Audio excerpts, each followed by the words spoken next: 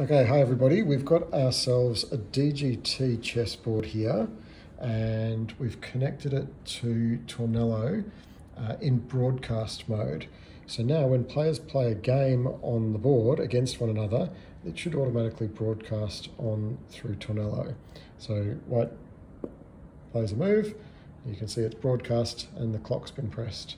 When I make a move for black, a move gets played on the screen as well.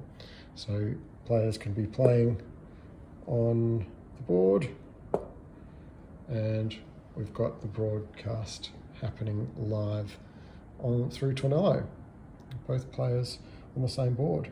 And you'll also notice that we've got black set up on rows 1 and 2, and Tornelo is smart enough to work out that the player's chessboard is flipped, and it will just let you play the game as normal.